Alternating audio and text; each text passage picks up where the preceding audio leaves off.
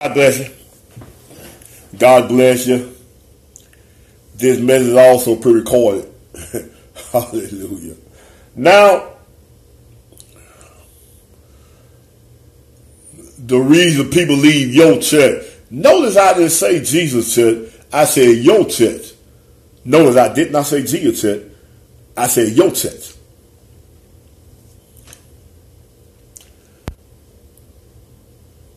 Now some said, some in church, some ignorant in church.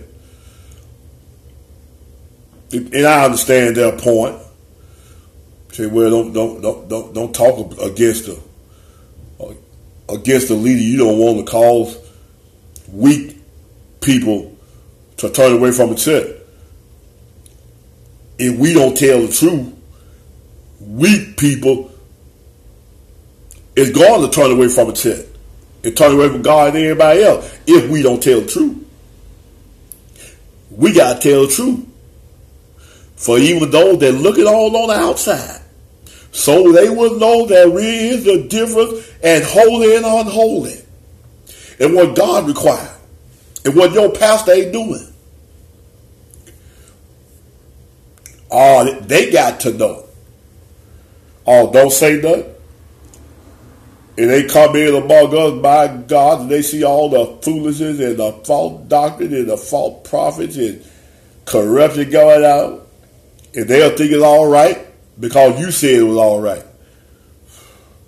Sometimes they come to you. Oh, just pray, just pray. No, you better say it's wrong. You better open your mouth and say it's wrong. It ain't right what Bishop doing. It ain't right what Pastor doing.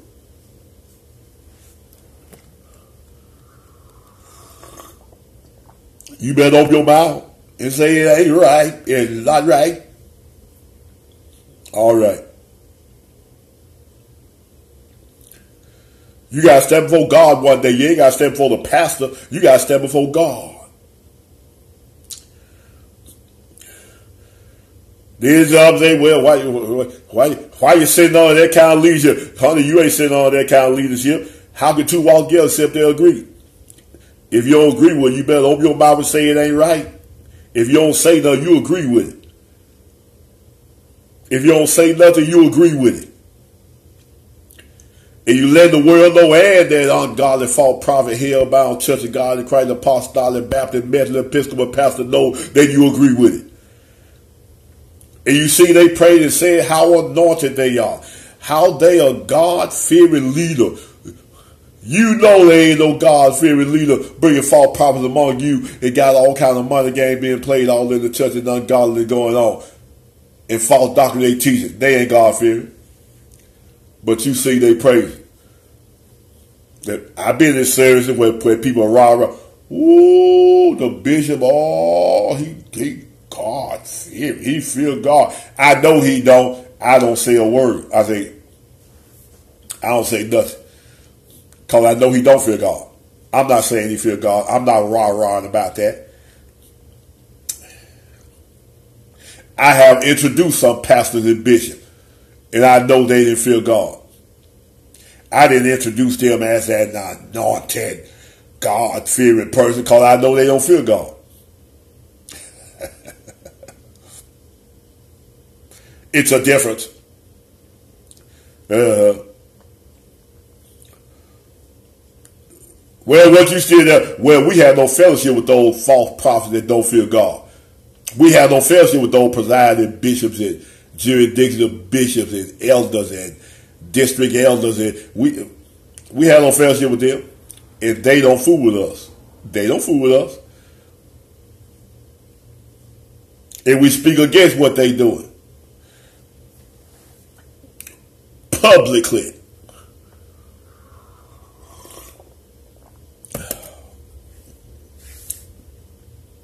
And we teach against what they doing. But we fellowship with the saints. Those ain't saints. But they are among us. We fellowship with the saints. We mark them. We mark them. We don't have nothing to do with them. We mark them.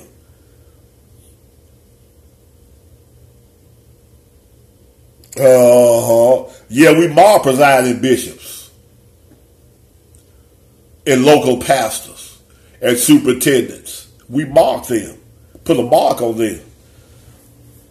They call the video contrary to the doctrine of Christ. We mark them, and we don't have no fellowship with them. They don't fool with us.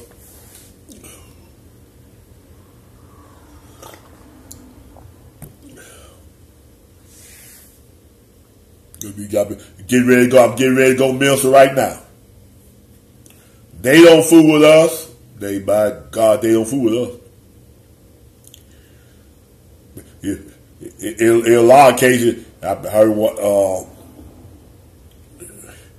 say, you ain't got to worry about leaving the world alone. The world going to leave you alone. The world leaves church going to leave you alone. They ain't going to fool with you. Actually, they going to mark you. They going to say, you speak against leadership. You don't show no love. You don't show no mercy. You don't show no grace. You judge. You think you know everything. You think everybody right but you. Oh, they going to mark you.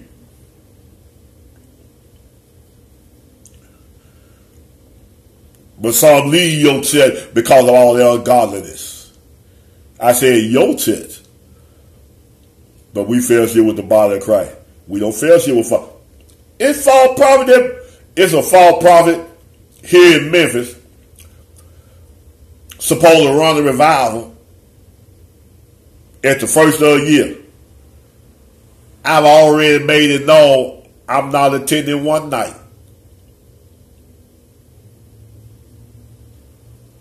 I don't fellowship with false prophet.